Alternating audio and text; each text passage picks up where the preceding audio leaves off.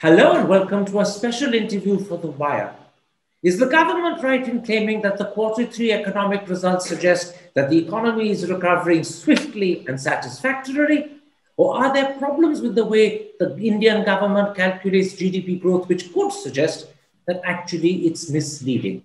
That's the key issue I shall pursue today with the chief emerging markets economist of America's JP Morgan Bank, who joins us from New York, Jahangir Aziz. Dr. Aziz, perhaps I should start by forewarning the audience that, at least to begin with, our discussion will be somewhat technical and therefore difficult to follow unless they concentrate fairly closely.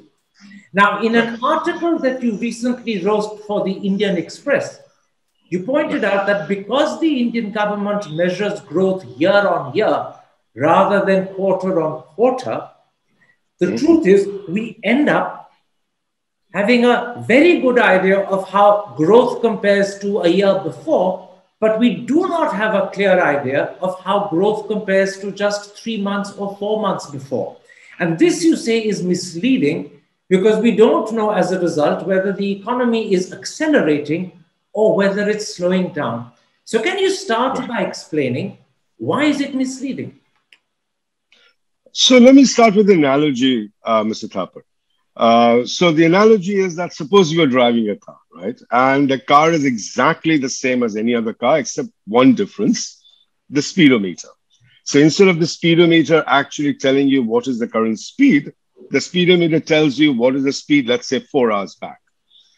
So apart from the funny incidents that will happen trying to explain what is your speed when you're caught for traffic violation and, concerns about, how do you even define speed limit?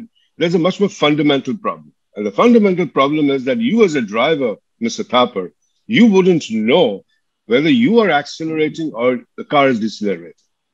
And if you don't know whether the car is accelerating or decelerating, then you wouldn't know whether to press the accelerator or to press the brake. Now replace the car with the economy, the speed of the car with the growth rate of the economy, an acceleration providing stimulus to the economy, and putting the foot on the brake as taking away stimulus.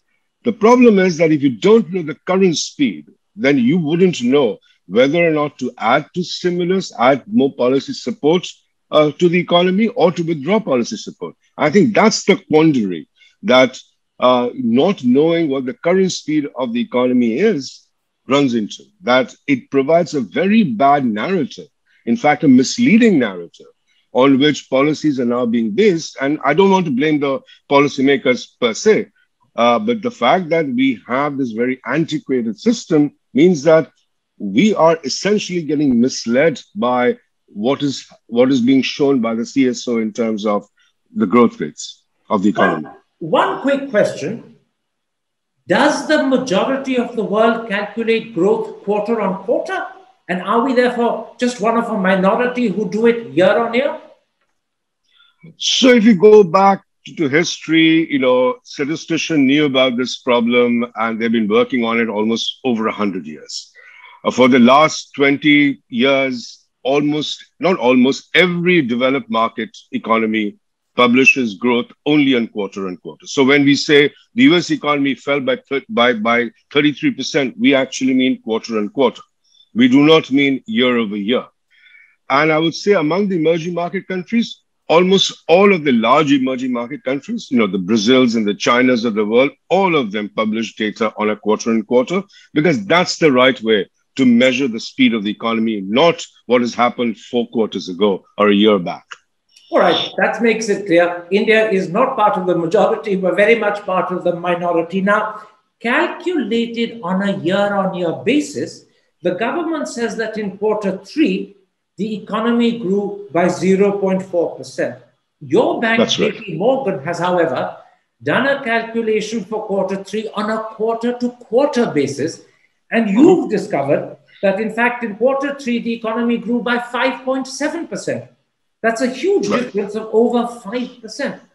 Does it therefore follow that because of the way the government calculates growth, it doesn't fully appreciate how well the economy did in quarter three? Absolutely. I think that the narrative that most people are looking at for the case of India is that India's growth fell very bad, was very badly hit in the first quarter of the fiscal year. It fell by minus 24%. And then in the second quarter, it grew, it also fell by about 7.5%. And finally, we are seeing, some light at the end of the tunnel with a positive growth of 0.4, 0.5%. But those are growth rates compared to what happened in those 3 quarters the year before. You have to know what happened the year before to figure out what does it mean to have fallen by 23%. So if you convert that into actual quarter-on-quarter growth, so if I look at the first quarter of this year, of this fiscal year compared to the fourth quarter of the last fiscal year, the growth rate actually fell by 25%. So India collapsed by 25%. In the second quarter of this fiscal year, when the CSO put out a number which was minus 7.5 compared to what happened in the second quarter of the previous fiscal year, on a quarterly basis, India actually in the second quarter grew by an astonishing 21%. That, by the way, was the highest recovery rate in the world. But so was minus 25%, one of the worst in the world. And that pace of recovery, which was 21% in the second quarter, slowed down to 5.5%. So if you look at the current speed of the economy and measured by the current speed of the economy did obviously miserably in the first quarter. It fell by 25%, but it grew by an astonishing 21%, and that pace has slowed down to about 5.5%. It is not that India has recovered now. India recovered 1 quarter before. But the interesting thing is when you look at economic growth calculated quarter to quarter, as opposed to year on year, you actually discover that the Indian economy not only fell very badly, but then recovered very well. And in fact, as you said, absolutely, that 23% recovery was the best recovery anywhere in the world. That's a point clearly our government is not aware of, because if they had been, they would have rammed it home to us. On this, the government has been silent. Now, let me bring up another example, because when we look at quarter 3, you discover that the government's way of calculating growth actually is not giving a correct picture of the speed with which the economy is recovering. But now when you look at the government's projections for the next fiscal year in the budget, you end up with a somewhat different picture. The budget projects growth of 11% calculated year on year, assuming that in fact inflation will be 3.5%. And you've calculated that this means an implied average quarterly pace of 1%. That's a lot lower than the 5.7% in quarter 3. And what that means is over the next fiscal year, 21-22, actually the economy will be slowing down possibly quite appreciably. Right. So, I'm just looking at what the government's, the government hasn't said anything about, what it expects to happen in 21-22. I'm just going by the budget documents. The budget documents implied growth rate is that in the coming fiscal year, India is going to grow by about 11%.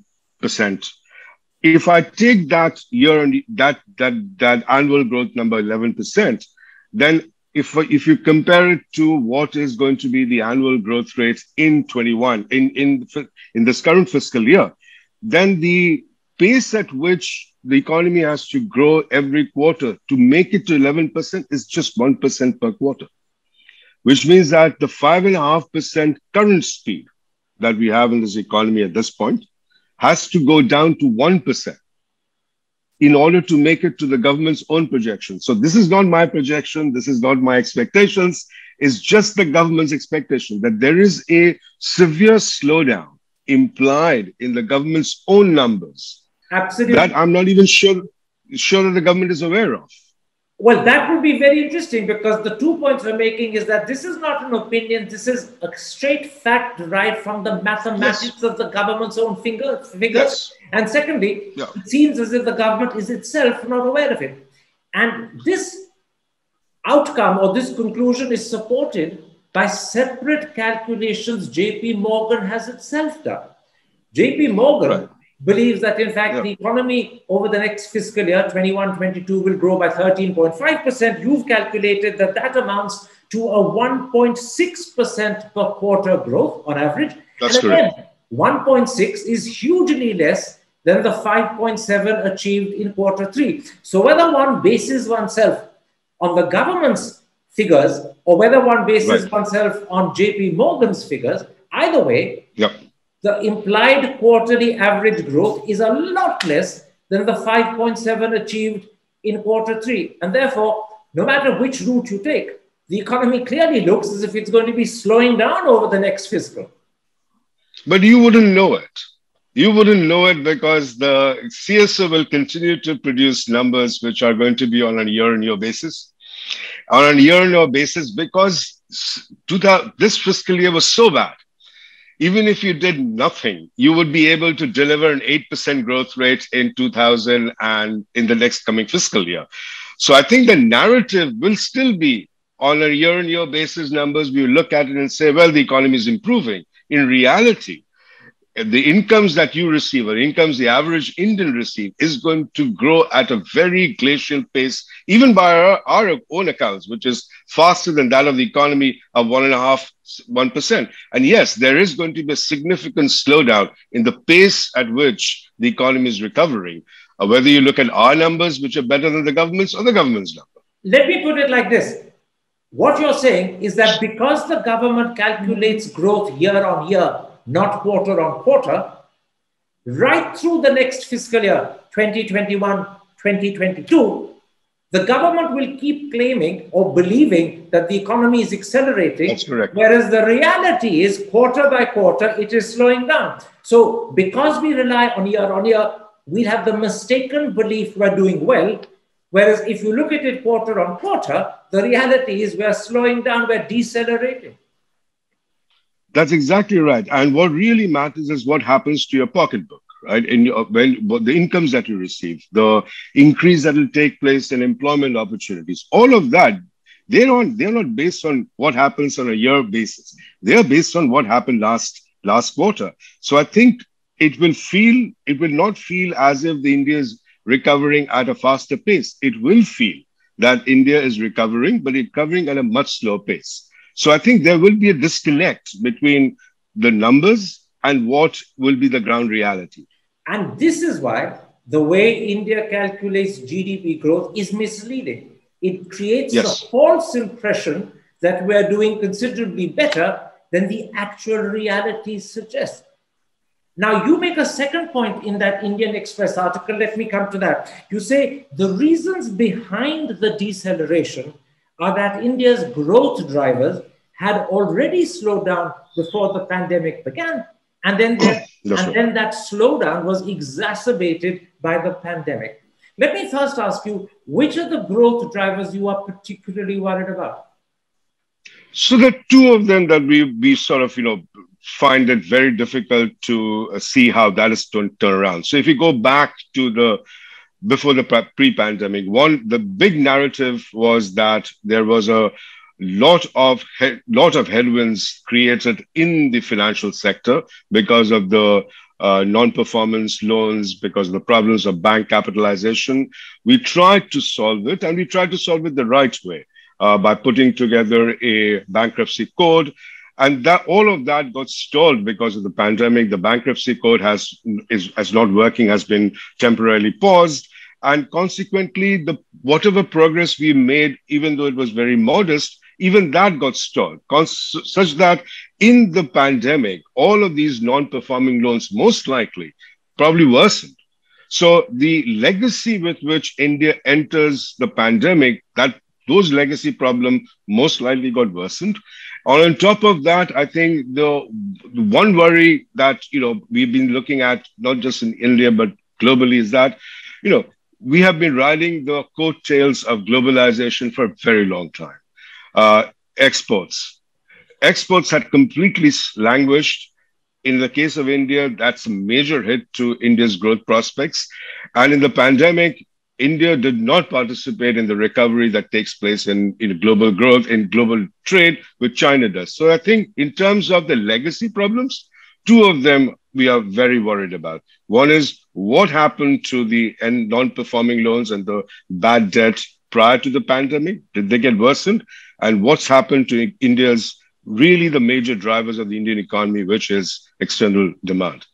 Now, you say that as a result of India's growth drivers slowing down, industry may have recovered to 90% Yes. or 98% rather of its Mhm. pre-pandemic levels, but the services sector remains substantially below. And because the Yeah, services sector amounts to something like 55% of the Indian economy, this that's slowing down correct. of the services sector means the economy as a whole is slowing down, and unemployment, which is what matters to ordinary people, gets badly affected. Am I right in those 2 points?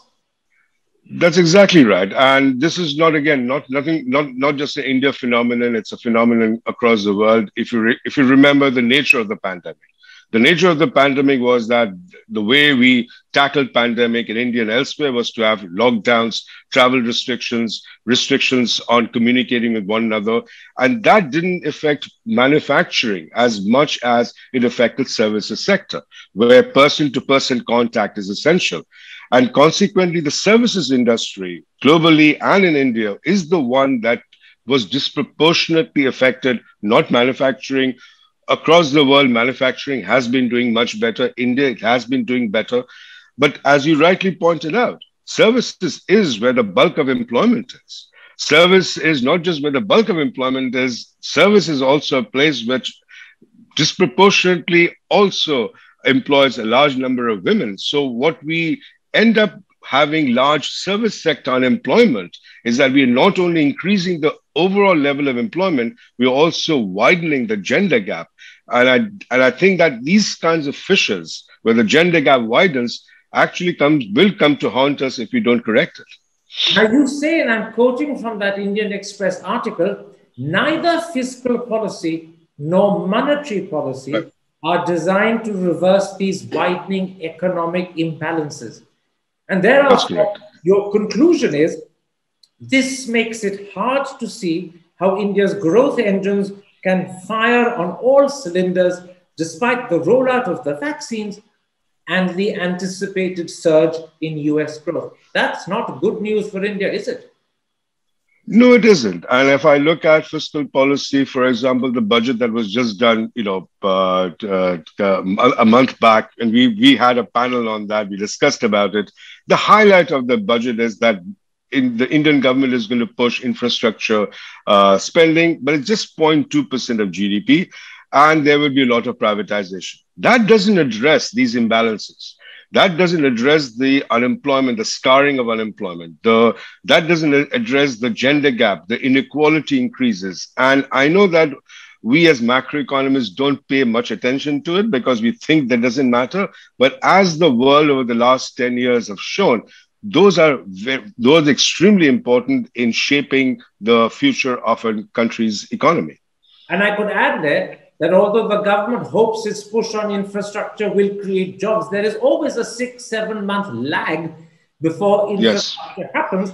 And that 6, 7 month lag means that unemployment will not be tackled for a very long time. And that adds to people's hunger, it adds to their homelessness, and it adds to the fact that they have debts that they can't pay. So the problem I, can exacerbate. And I think that's the last bit that you spoke about, which is probably the far more problematic. The last bit is that, people have been reducing their savings, not just households, but also SMEs have been reducing their savings, eating into their savings in order to survive for the last 18 months or so. And I think that we are underestimating how much that is going to become a headwind when mobility normalizes, because that's the point in time when all of these people are going to go run to the banks to get credit in order for them to restart their businesses, for example. And that's the point the banks will say, well, you don't have the net worth, you don't have the collateral to provide you with the credit. And if that credit doesn't come through, then even our 1.5%, which is the most optimistic in the market, even that has very large downside risks. In which case, what is it that the government should do to tackle the problem that you've so correctly seen, and which it seems the government is either not willing to see or not able to see. What is it that they should do? Or is it that there isn't very much they can do? No, I mean, there's clearly government can do a lot, and it isn't something that I'm saying something that is absolutely new or out of the box.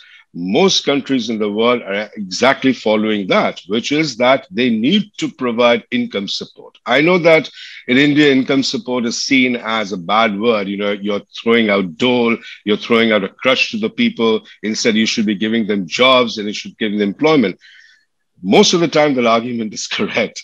This is a time when you need to provide income support, not because you're throwing out a dole, but you want to preserve their net worth.